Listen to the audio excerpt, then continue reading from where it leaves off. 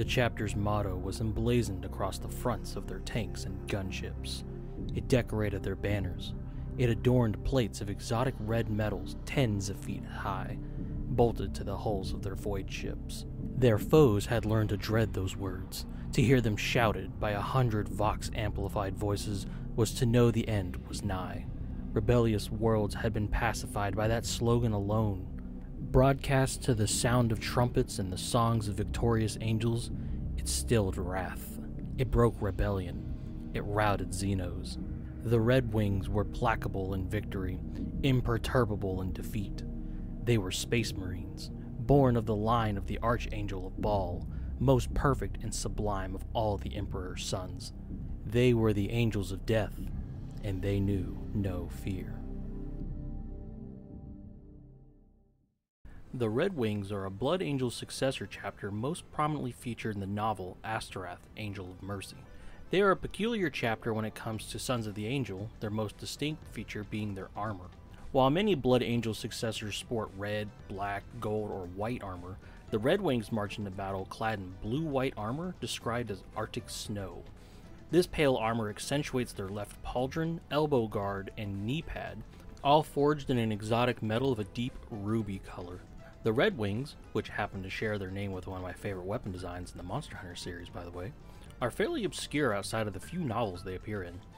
In the novel Red Fury, they assist the Blood Angels and their cousins in the defense of Sanguinius' golden sarcophagus, when Fabius Bile unleashes, mutated Astartes vampire clones on Baal. Their dreadnoughts were also noted in the novel Devastation of Baal for their enthusiastic gun line against the Tyranids. As the defensive line crumbled, Chapter Master Dante ordered the dreadnoughts and their squad to retreat and regroup, which they voice a begrudging disdain to as they follow orders. In Astorath, Angel of Mercy, the Red Wings were deployed on the swamp planet of Dulcis on a mission to liberate the planet from an enslaver incursion. During this mission, however, their captain was murdered when one of their lieutenants fell to the Black Rage. The Red Wings were mostly Primaris Marines after the devastation of Baal, so with their firstborn captain dead, no one was alive to explain the gene seed flaw to them. Only when the Red Wings were reinforced by Astorath and a force of Blood Angels was the nature of their gene flaw revealed to the chapter at large. You'd figure that having such a spotlight with an important Blood Angels character would mean that at least somebody on the internet had at least painted at least one mini, either for a display or a kill team or, anything. But when you search for the Red Wings in Google Images or Instagram, no miniature of this chapter appears.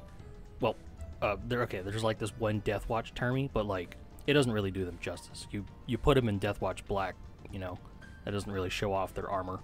I've always wondered why, they show up in 3 Blood Angels books, but they don't have, any miniature representation for it on the internet. So, I once again take upon the obscure/forgotten lore mantle once again to be the first person, hopefully, to make a miniature for these Sons of the Angel for the internet to see. For the base of this model, I'm using the Primaris Lieutenant from the Indomitus box that I've been saving for reasons unknown, honestly. When making one of these models for chapters, I normally try to aim for a basic, gunline, battle brother dude, but we're going to mix it up, mainly on a whim. This Red Wing will match this model's rank, so we're aiming for a Red Wings Lieutenant today. Little did I know that this would complicate painting down the line, but hey, that's spoilers. While I like the general adornments on this mini, I wanted to fix the one part I didn't like for my blade guard, which is the part of the tabard that covers the stomach area. I don't know why GW thought this looked good at any point, but I wanted to test fixing it for any future blade guard models. Seriously, you put on armor, then the tabard, then the rest of your armor? What? Anyways, I drilled a small pilot hole for my Dremel to reach in and carve out the majority of the stomach tabard. In retrospect, a few extra holes would have helped, and maybe a different bit, honestly. The plastic kept melting and clogging up the carving bit, so I had to scrape it off with a knife. Even with the clogged bit, it was still easy to take care of. The next thing I did was stuff the inside with styrene offcuts. When this is super glued in, it'll give the back of the sculpting area enough support for me to confidently do green stuff work. This mini conversion was a nice test piece since the actual sculpting was fairly easy, yet I did learn something. I needed to add a bit more depth to properly recreate the top plate overlapping the bottom stomach plate. As it is currently, it's a little flat, but hey, it'll be good to know for next time. I picked out a right arm for the model, a spare plasma pistol prosthetic arm for the monopose assault intercessor sprues. I trimmed and sand the arm down to accept a new pauldron, then trimmed the shoulder to get the angle I wanted for the arm. From here I began dumping out my assorted bits boxes looking for a good pauldron. These two little containers have a bunch of pauldrons in them, but they're mainly blanks from old kits or leftover Deathwatch pads. I then remembered that I have some nice pauldrons on the Vanguard veteran sprues and have a crisis of faith. So, will it be Bachelorette number 1, Bachelorette number 2, or Bachelorette number 3?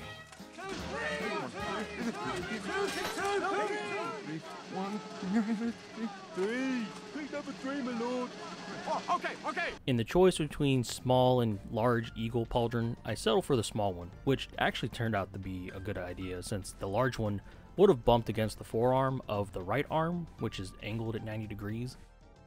Now that I actually have a pauldron picked, I can place the right arm onto the model.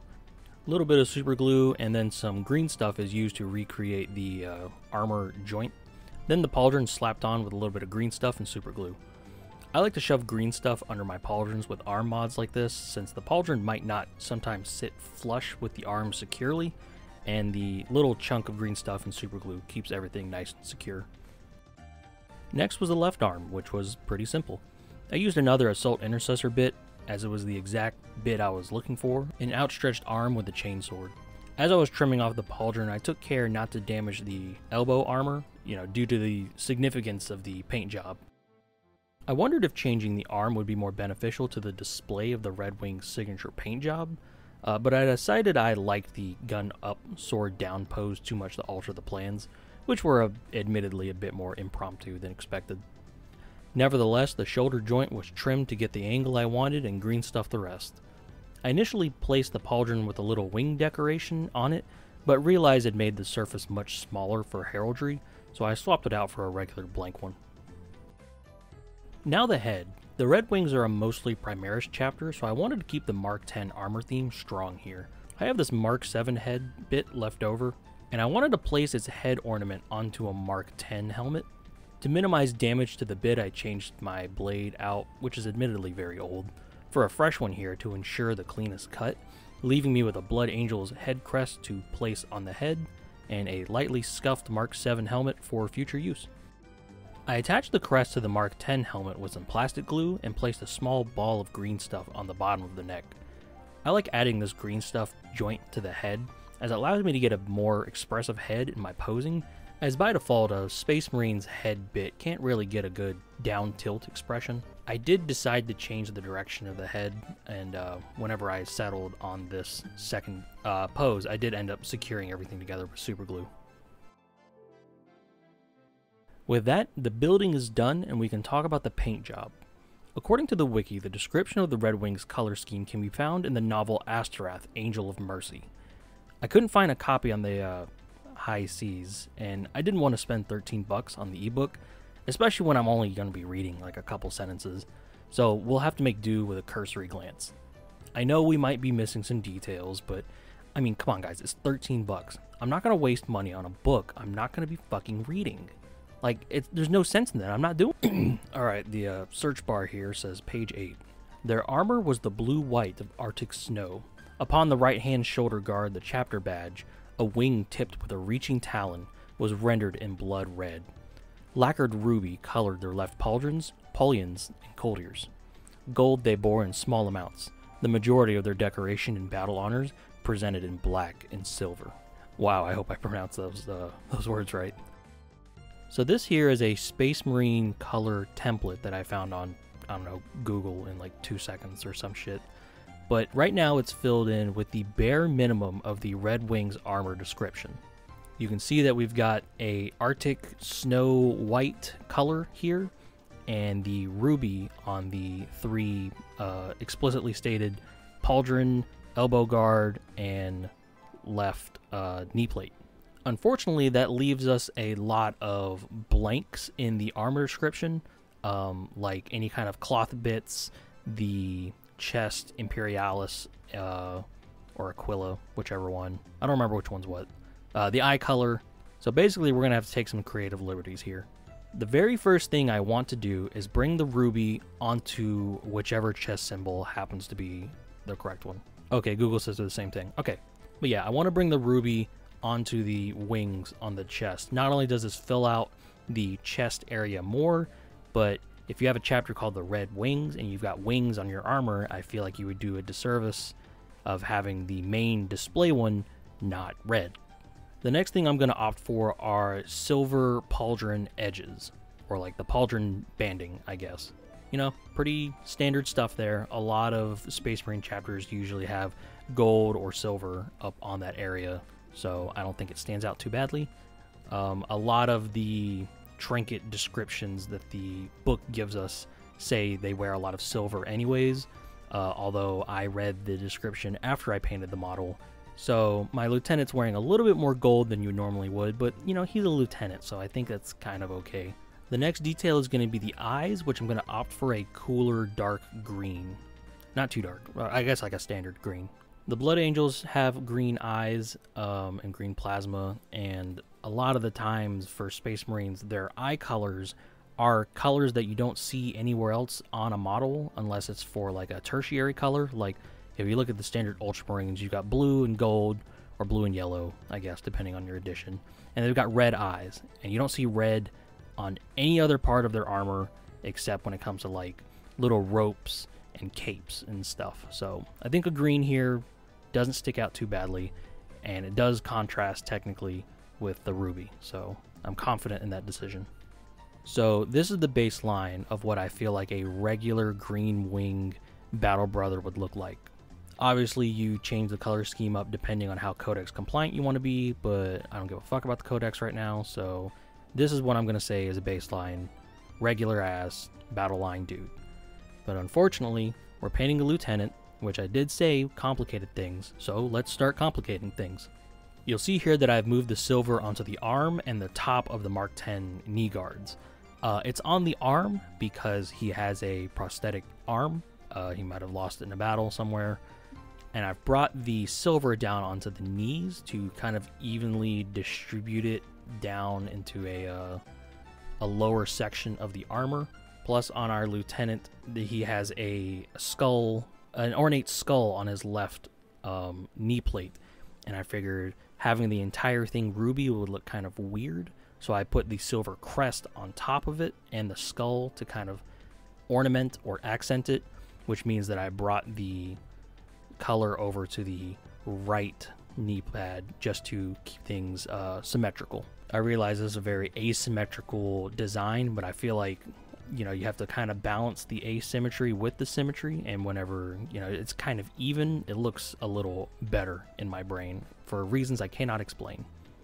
And the last alteration we're going to be making here is the right pauldron. It's going to be all gold, mainly because of that eagle shoulder pad I picked out earlier. I feel like gold clashes a little bit with the overall coolness of the color scheme, but it does match the red a little bit in terms of color warmth. Although the red is cooled down a bit by the black that I use on it later, the gold I'm going to be washing with a blue, which makes it a little less saturated, a little washed out, and a little cooler, which I feel still does the overall temperature of the color justice. Plus, like I said, for the umpteenth time, he's a lieutenant. We got to make some compromises here, and I feel like if someone were to do an army of these guys, having gold up there would let them easily find that mini on the table. Like, oh, there's my lieutenant. You know, he's the guy with the little gold bit. So once again, I think this is a justifiable exception for his rank. All right, game plan is set. Just a matter of getting it done.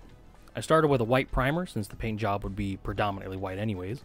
Getting that white was a challenge, however. I didn't have a bottle of icy Arctic blue laying around, so I mixed white with like a single molecule of a flat blue, and even then I still had to experiment with it, getting the right white that didn't just look like a very pastel blue. I got something adjacent to acceptable and base coated the whole model with it. I then panel lined the whole model with Drakenhof Nightshade. a dark blue wash.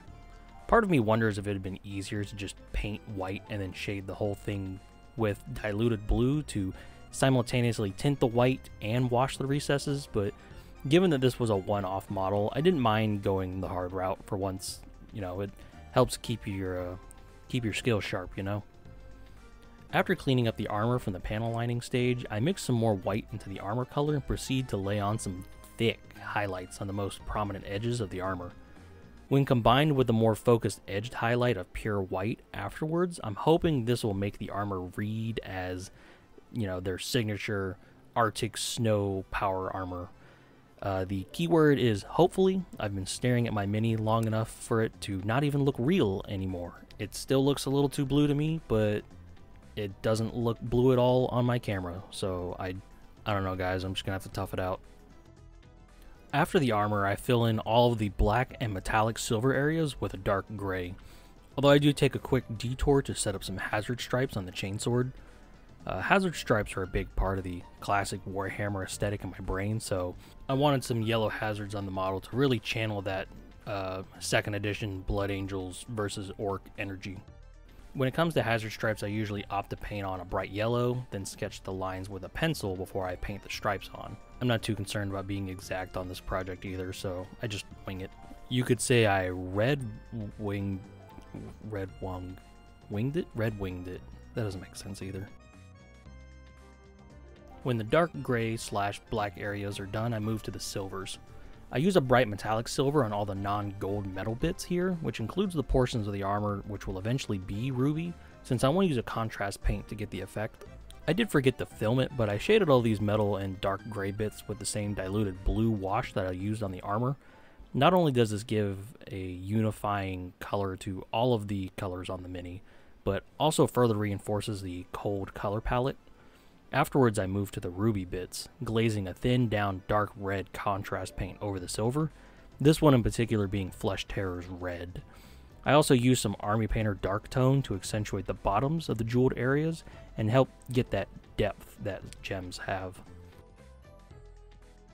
So now we move to the chapter symbol, and here's the most controversial part of the whole project. In our official description of the Red Wings, their chapter badge is described as a wing tipped with a reaching talon rendered in blood red. Alright, so we just have to freehand that, right? Well, this is where I choose to deviate things a little bit. Instead of making and freehanding the Red Wing symbol, I instead opted to steal the super recognizable Raven Wing symbol for the army. Now let me explain. The Raven Wing's signature wing holding a sword symbol is badass, and the only people who use it, as far as I can tell, are the Dark Angels. While the Astorath novel does explicitly describe the heraldry, I'm sacrificing a bit of accuracy here for the sake of accessibility.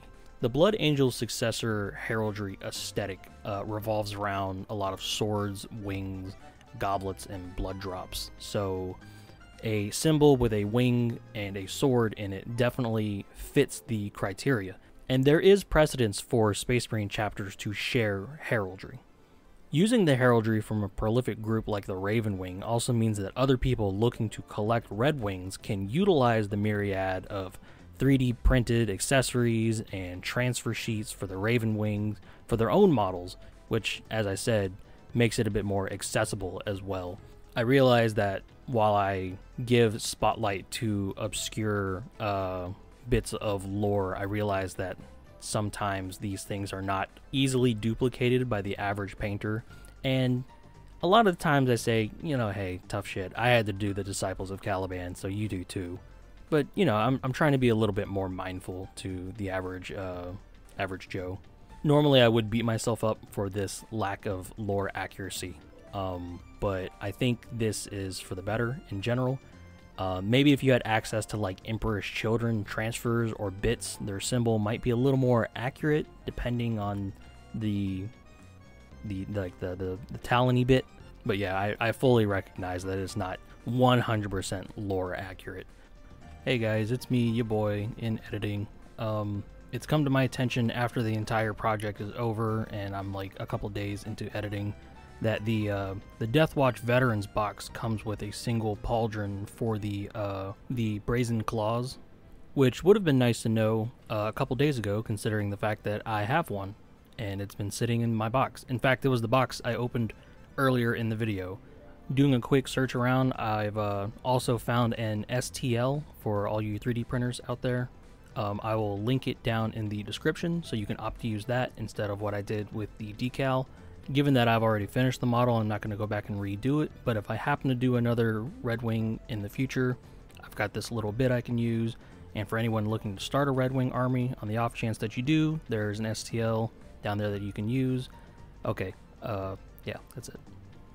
Speaking of lore inaccuracies, take note that the ornate eagle pauldron on the lieutenant's right arm forced me to move the symbol to the left pauldron, meaning that not only could I not use blood red, otherwise it would just blend into the ruby, but the transfer I was using was white, and the white symbol on the ruby background looks really good in my opinion, and I think it's a semi-decent compromise.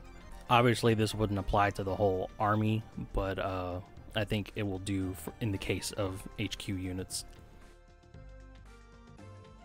With the pauldron and the other ruby bits completed, I turned to the tilt shield, where I opt for more hazards on a whim.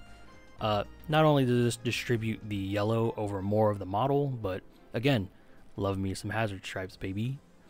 I then got to remove the head from its paperclip holder and snap the crest off. No big deal. Just a little plastic glue in there and it's good as new. I then use a little super glue to glue the head in the new angle that I chose, allowing you to see their signature ruby colors from the model's primary viewing angle. As a final touch, I break out a venerable paint pot out of cryostasis. Here's GW's old green glaze, Waywatcher green, which I throw over the plasma coils and the eyes. The Blood Angels have green eyes and green plasma coils, so I figured it was another nice way of tying them into their parent chapter. Although I did opt for a cooler green, so it doesn't get too neon green yellowy. And there we go, the Marine is done. Now let's scrap up a base.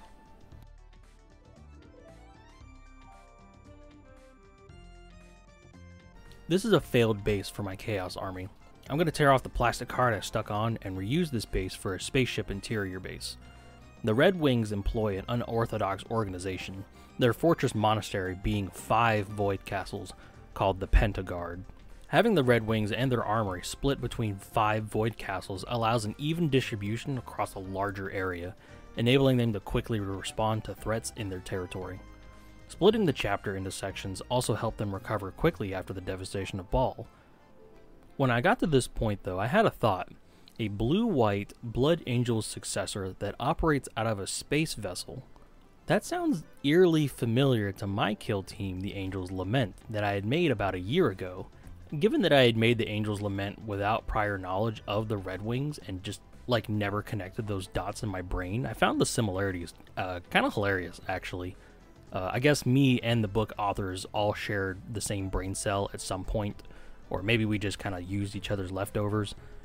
Either way, I didn't want to take too long on the base. Nothing too fancy to draw your eyes away from the model. And speaking of, we'll stick that model onto the base and call it done. And here's my finished rendition of the Red Wings Lieutenant. I gotta say, I'm really happy with how it came out. I really liked this project in general. I really like filling in the blanks of this official scheme that they don't really seem to have much of an interest in following up on. While obviously a regular battle brother wouldn't be as ornate, I feel like this guy looks the part of a lieutenant, and you know, mix it up every once in a while. Maybe we'll do a sergeant or like a devastator or something sometime, but you know, just put a little variety in it. I still find it funny in retrospect, the many parallels between the Red Wings and my custom chapter, the Angel's Lament. It kind of makes me like the Red Wings more. I think of the Angel's Lament as like the optimistic version of the Angel's Lament, whereas the Angel's Lament went like 100% doomer and then vanished. The Red Wings are, you know, still kicking around.